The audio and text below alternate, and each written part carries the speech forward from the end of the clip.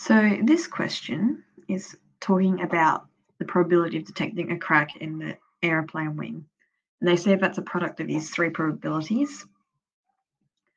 So the first one is the probability of inspecting a plane with a wing crack. The second is the probability of inspecting the right location of the wing. And the third is the probability of actually detecting the damage. Now, the first question asks us, what assumptions justify the multiplication of these probabilities? So if we let this first event, the event of inspecting a plane with wing crack, be event A, and we'll say that this one, inspecting at the right location, is event B, and this one of actually detecting the damage will be event C, then it says that the probability of detecting a crack, which is all of these things, so the probability of A and B and C, is actually just the product of these probabilities. So it's equal to these products here.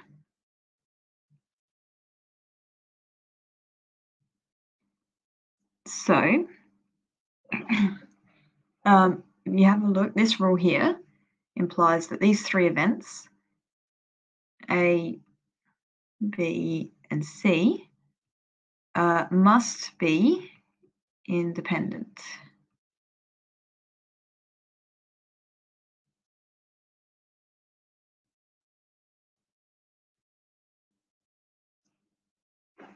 Now, part B of this question gives us values for P1, P2, P3.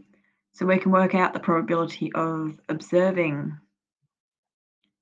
the crack in the wing to just be that product of 0.9 times 0.8 times by 0.5, which comes out to be 0.36.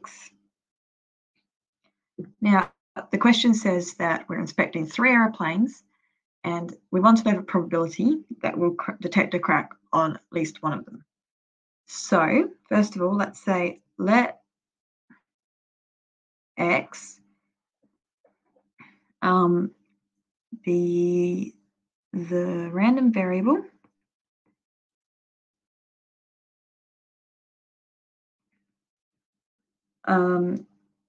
of the number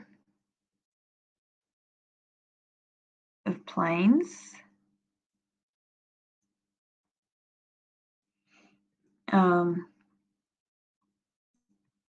which have a wing crack detected.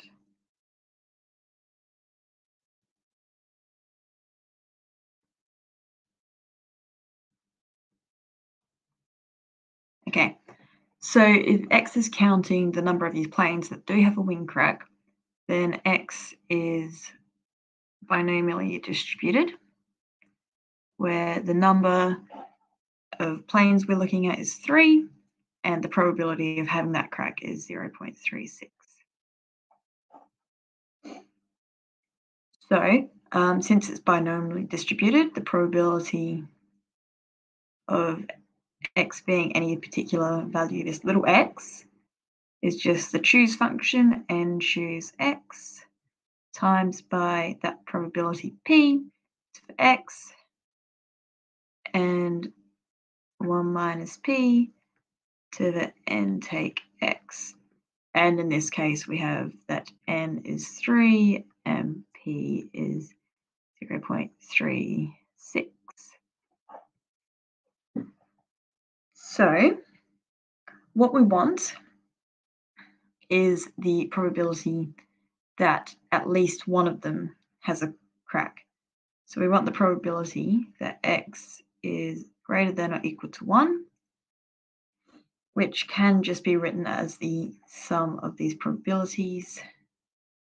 X equals 1 plus probability X equals 2 plus the probability that X equals 3. Now that's fine, but it's a bit of a pain to calculate all of those.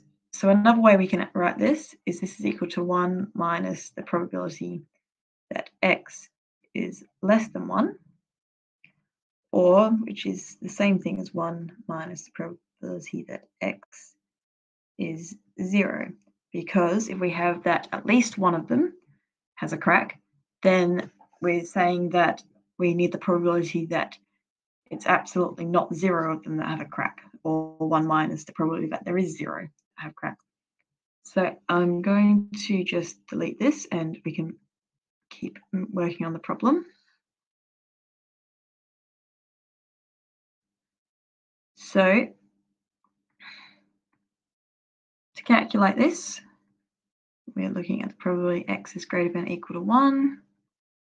This is, like we said before, 1 minus the probability that x is 0. And that is equal to 1 minus 3 choose 0 times by 0.36 to the 0 and 1 minus 0.36 to the 3 minus 0. All right, easy. That's just 1 minus, now 3 choose 0 is 1. 0.36 to the power of 0 is also 1. And so that here is just 0.64 cubed. Now, if we work this out, this is approximately equal to 0.74.